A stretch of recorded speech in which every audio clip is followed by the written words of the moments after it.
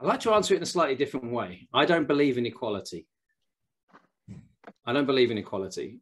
I think equality is something we need to get to so we can get to something more important, which is individual merit.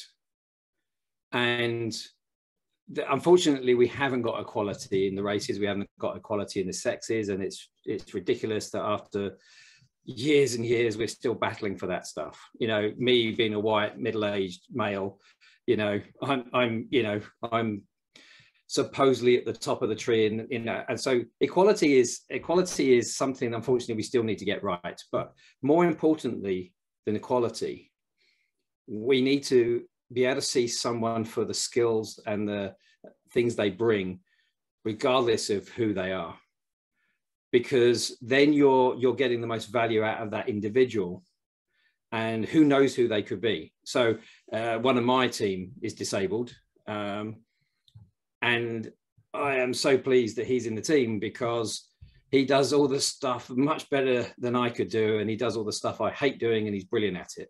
And the fact that he's disabled is actually irrelevant.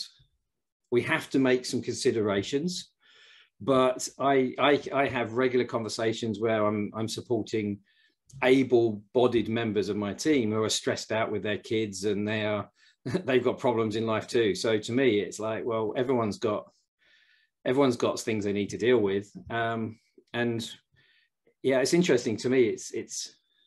It's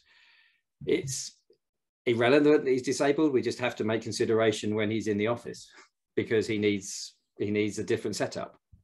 But he's actually just really valuable. Yeah, I always told employers that sometimes it's important to fit the job to the person instead of fitting the person to the job, right? Oh, I would say that for anybody, absolutely anybody, because you want the best individual you can get. And they may be in a wheelchair. Who cares? Who cares? Diversity of perspective is very important, isn't it? That's why you hire a team. And that's back to leadership, because there's this crazy thing saying there is no I in team. Well, there's no I in the word, but every person in a team is an individual. And that's what makes a team strong.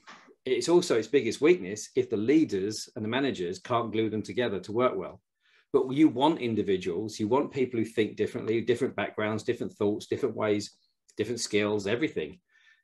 So it's down to the leaders to be able to mold this into a team, because it's like having a soccer team or a hockey team, and everyone has exactly the same skill set. Well, they'll get beaten every week, wouldn't they? So you need that diversity.